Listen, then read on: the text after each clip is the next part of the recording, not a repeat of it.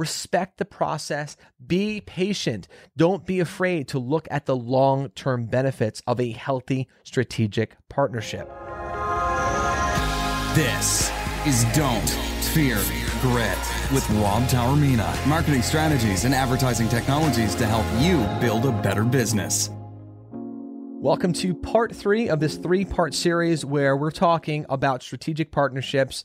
But the episode right before this one, we had a great interview with 2 great professionals, Stephanie and Mike, who represent the mortgage and the real estate market.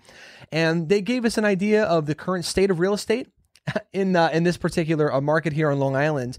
But they also talked a little bit about strategic partnerships, the importance of a healthy strategic partnership, which is what I want to dissect for you guys now to outline sort of 7 ways to create clear win-wins for entering into a strategic partnership. Now, number 1 is I want you to be able to see beyond the obvious, beyond what's right in front of you when it comes to a strategic partnership.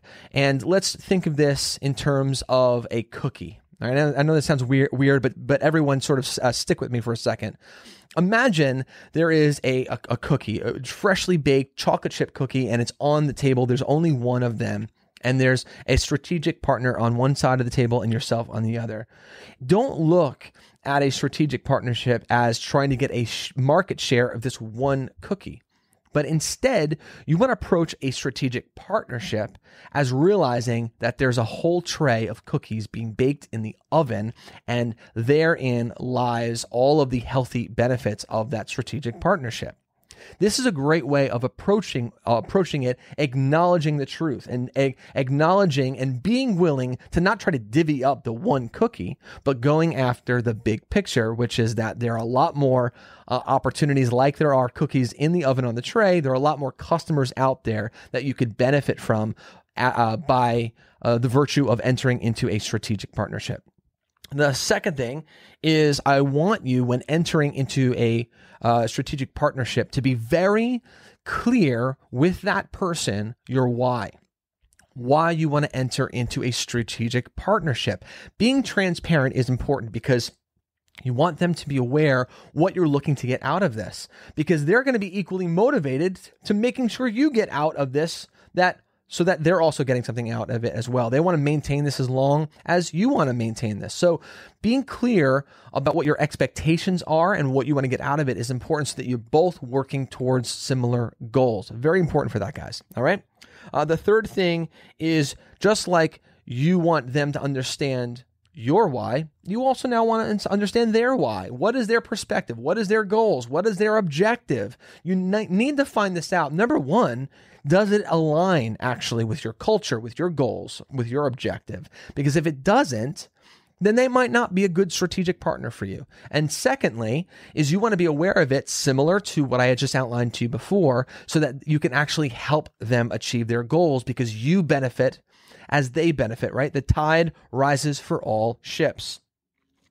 The fourth thing is that you want to be able to share vision and have something in common. You want to be able to achieve something together. This way, I understand that one side will have an objective that might and will likely be different than the objective of the other party, but you do want something to be in common. Okay? One example of something in common could be, hey, listen, we want to build a list. Maybe the target is we want to build an email list of 10,000. You're going to be sharing that. That's fine. But a common goal is to getting to 10,000 people on that particular list. So have also a goal that is in common. Also on this list, don't rush the process. Oftentimes we try to enter into a strategic partnership. We get all excited because they say yes, and we're looking to get a benefit immediately, and we trying to take advantage immediately. And that could really rub that person the wrong way and ruin that as an opportunity. Respect the process. Be patient. Don't be afraid to look at the long-term benefits of a healthy strategic partnership. The other thing that you want to be mindful of is expect to be a little bit uncomfortable. entering into a strategic partnership is leaving yourself a little bit vulnerable. And I understand that it could be uncomfortable, but expect that. Expect there to be a level of being uncomfortable when entering into a strategic partnership. I want just to put everything out there for you guys. I want you to be aware of that as a potential byproduct of doing this. And lastly, and again, this is just a short list, or a lot of things I recommend researching this, is put pen to paper, write everything down. If you're not a pen and a paper guy, at least type it out in a document, right? Make it official. When you're sitting down with a strategic partnership and you come to an agreement, put everything down, write it all down, and come to an agreement. I even, could suggest going as far as signing it together. Now, it's not a contract. That's not what I'm saying. I'm not saying to enter into a contract, but I am saying let's all be accountable to this. And by writing it down, it's making it clear. Why are we doing this? What are we looking to get out of this together? What are we looking to do and grow together? Making it clear. Don't ever make any types of assumptions, because that could definitely go the wrong way. Now, there are a ton of really great benefits to strategic partnerships. I'm a big fan. I've entered into many of them myself. Listen, some of them didn't work out.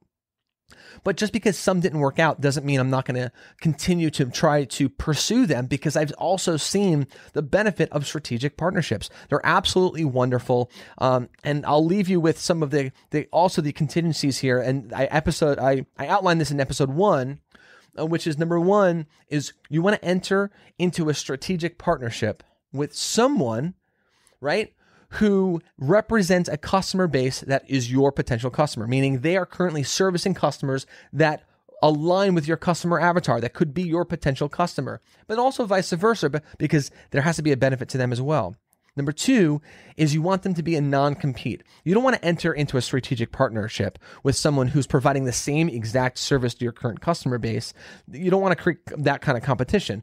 So what you want to do is find someone who's currently not offering the same services as you, but services the same types of customers as you. And that's how you really find the ideal strategic partner.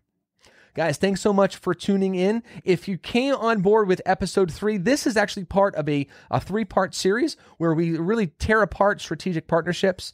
I want to encourage you guys then to go back to episode 1, go 1, 2, and 3. In episode 2, we went ahead and we interviewed Mike and Stephanie. They're amazing. They're killing it. They're doing a great job in their fields of mortgage and real estate. They're doing a wonderful job. That interview was incredible. They really became really transparent, and they unloaded some really secret tips there, which I think everyone, regardless of their industry that they're in, could really benefit from. So definitely go ahead and check that out.